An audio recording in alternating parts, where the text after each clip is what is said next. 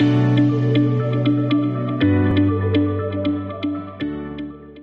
want to show you how easy it is to process accounts payable invoices and payments in Business Central. We're going to take a look at vendors, accounts payable invoice entry, accounts payable agings, and then finally payments, and we'll look at both ACH and check payments. So let's get started. The first thing I want to look at is vendors.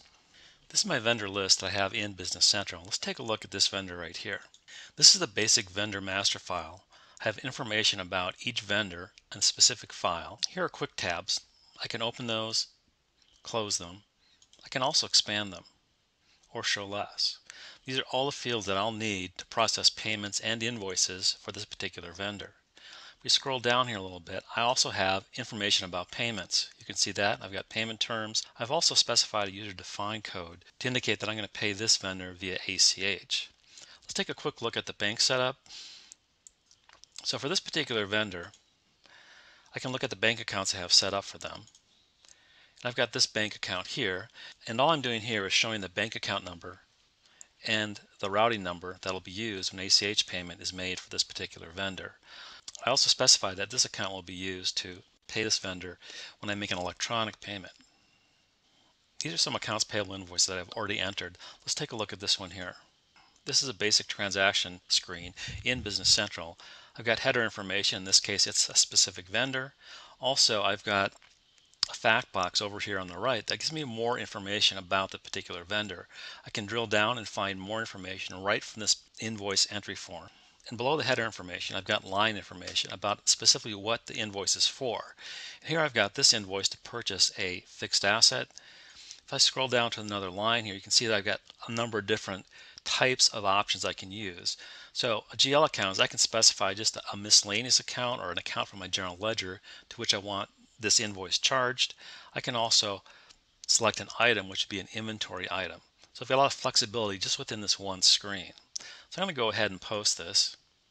Let's take a look at the aged payables report. Go up to inquiry here. These are my search criteria. Click on the aged accounts payable.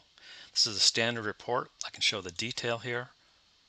Let's take a look at it. Here's a detailed aged accounts payable report. This shows all the invoices I owe vendors from my system. See that there? I can easily print this out. I can also schedule this to run on a regular basis. It will show up in my role center. Let's take a look at how to make payments from accounts payable. To do that, I'm going to create a payments journal and then create two. I'm going to create a payment journal for my check payment. So let's do that here. I'm going to use this journal because it's going to affect the checking account in my system. And it comes up with this line, and there's a couple ways to prepare this. I can prepare this automatically by going to prepare and suggest vendor payments, or I can just do one at a time. So let's just do this one at a time because I want to look at a specific vendor. So I'm going to select this vendor and I'm going to scroll over here and see the method to which I'm going to pay them. It's going to be a check payment. So if I go over here to bank payment type, scroll down and hit computer checks.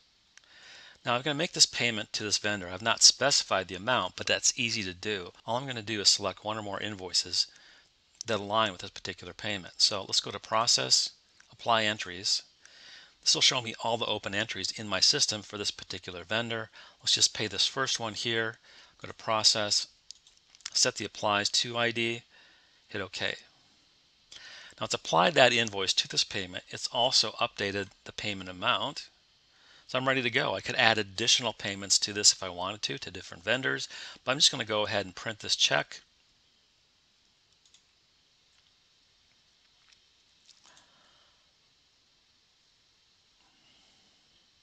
Here's a view of the check that will be printed to my printer. It has a micro encoding right in this format, so I can print this to blank check stock. Once I've printed those checks, I can post this journal and I'll be done. Now I want to go back and make another payment to an ACH vendor. So I'm going to use the same journal. I'm going to open that up. I'm going to make a payment to this vendor down here. It's selecting this account by default, and then scroll over here, and I'm going to use this payment type. It's going to be electronic payment type. So I've selected that, and now let's assign the invoices to this payment. So again, I can go up to Process, Apply Entries. I can select one or more invoices I want to pay in this payment. I'm going to select these three. I'm going to set the Applies to ID hit OK. And then what I want to do is I want to send a remittance advice out to the vendor to tell them what I'm going to be paying them for. So let's do that. I can easily send the payment advice directly from the payment journal. So go to Bank, Export. It brings up this dialog box, and I want to send the remittance advice via email. So I'll just hit OK. It's going to use the email address for that particular vendor and send them the payment advice. Once I've done that, what I want to do is generate the Eft file. It's easy to do. I'll go up to Search here, put in my search criteria, and here I can see the payments that are ready to be turned into an Eft file. I got one payment to this account. This is the vendor account. All I need to do then is generate the Eft file. Let's go ahead and do that. This is the Eft file that was generated by Business Central based on the criteria I set up for this particular bank and for that vendor's bank account. You can see the standard format here. So typically what people would do is they take this file and they send it to their bank to be processed through the ACH system. And then when I'm done generating the Eft file, I can just post this and we're done. Let's take a look at the remittance advice that was sent out to the vendor. Here I've got that email came out to a particular vendor. This is a standard message. I've got an attachment of that advice. Let's take a look at that. This is the standard remittance advice that comes with Business Central.